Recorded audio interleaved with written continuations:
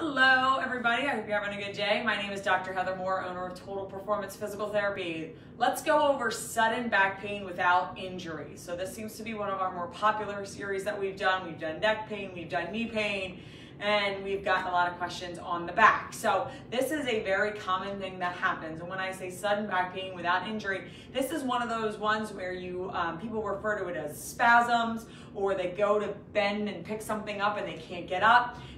Don't really know why. Nothing really was done beforehand that you can think of, but all of a sudden you're in pain. You either can't get out of bed, you can't stand up, it hurts to sit, and so on and so forth. So that's what we're talking about when we're talking about this back pain. Now, the hard part about back pain, with any type of back pain, whether it's sudden or not, is the fact that it can come from a number of sources. So it really makes it difficult to tell you right over YouTube or online how exactly to treat it, because it can come from a number of different places. So you do want to make sure that you consult your medical professional. We offer free consultations. All you have to do is call our office at 215-997-9898 and we'd be happy to get you in. But it is important that you want to find the origin, because even if it's one of those types of back pains where it comes on and then maybe it feels better the next day, if you didn't do anything to address it, if you didn't do anything to fix it, an Advil is not fixing it. Laying on your back all day is not fixing it. It is taking an active approach to fixing it. And how you do that, step number one, is figure out what happened. If you don't take an active approach in fixing it, it's going to come back again. And the bad part about it is that the next time it's not going to go away in a day, it's going to go away in 2 days, or maybe it won't go away at all without some sort of medical help. Chronic back pain is not started, usually, the majority of chronic back pain starts from pain that is just ignored. When we think of chronic back pain, or people who have debilitating back pain and back pain that prevents them from doing things, everyone always brushes it off thinking, oh, they must have had a car accident, a work injury. Most chronic back pain, most debilitating back pain actually comes from these little bouts of sudden pain that come on that were ignored and never dealt with and never addressed. And then all of a sudden it builds up to the point where surgery is required or some type of really intense intervention is needed to happen. So it's really important that you find the cause of this sudden back pain. Now, if it happens once and it never happens again in your entire life, you're golden. That's not the case. We both know that. So what happens? Let's talk about some of the reasons you get this sudden back pain. So if you get sudden back pain and you have a shooting pain down your legs, numbness or tingling, any of those types of sensations going all the way down your leg, you're looking at possibly a herniated disc.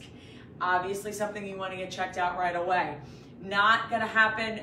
No amount of rest is going to put the disc back into place. You may have some calming down of how much is going down the legs, but if you bend over and all of a sudden everything just shoots down your legs, or you have numbness and tingling, or you lose bladder control, that's a sign that there is some type of nerve impairment. So that's usually coming from the disc. And in that case, you really want to get to the hospital. You don't want to mess around with it. You want to get seen right away. This is not something that I would recommend trying to Google some YouTube exercises. There's some repeated motion exercises, but it's really something you want to make sure you're diagnosing, because any type of pain that shoots generally is nerve related. Nerve can cause some real damage. So you want to make sure that if that's the type of pain you have, you want to get to the hospital and you want to get that seen. Have a medical professional take a look at that immediately. The other type of sudden back pain is spasms. So a lot of times what will happen is people will go down and their back will go into spasms. They'll feel it pulse. They won't be able to stand up. They'll be stuck in a certain position. They can't get up off the floor. No radiating pain, nothing going down the legs, but just a very severe, intense pain. Could be right in the middle of the back, could be on either side of the back, could even be in the butt. But this is a serious pain that doesn't allow you to move. Generally what people do is take Advil, put on heat, and then lay there. What you want to do is actually you want to start with just some gentle range of motion. So heat's a great medium for this to allow the muscles to relax. Most of the time when you're talking about a sudden back pain and you're just not talking about radiating pain, talking about just that back pain, you're looking at muscle involvement, especially if you're talking and you feel a spasm happen, that's muscle involvement. So taking a hot shower is really a good idea.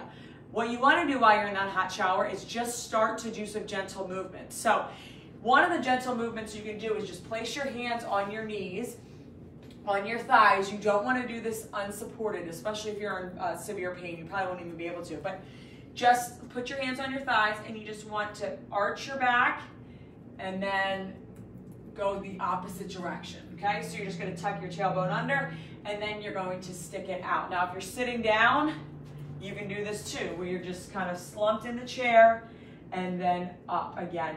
You want to allow blood flow to come back to the muscles and you want to allow it to come back gently, all right? The next thing you can do is you want to do just a knee grab. Now, whether you're laying down, you can do this laying down. Whether you're standing up, but most of the time when we're talking about a pain that's grabbing you, you're not standing up. And maybe, you're sitting. But again, you're gonna wanna try not to lift your knee. I'm able to do it because I'm not in back pain, but you wanna really just try and lift your knee, hold it for a couple seconds, and then go back down.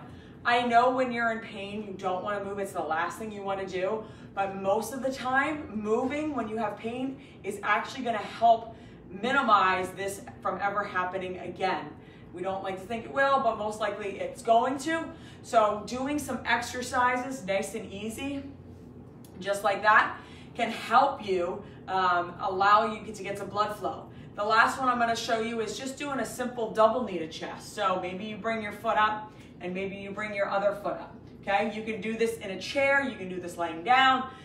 Again, it's something that you can do while you're in the hot shower. Maybe you just, as you're in the hot shower, maybe you just bend down and you just go into a nice curved position.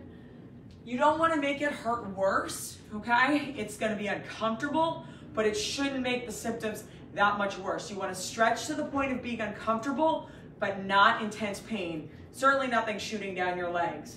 If you or someone you know is suffering from back pain and wants a free consultation with a doctor of physical therapy, all you have to do is call our office at 215-997-9898. We'd be happy to get you in. Thanks and have a good night.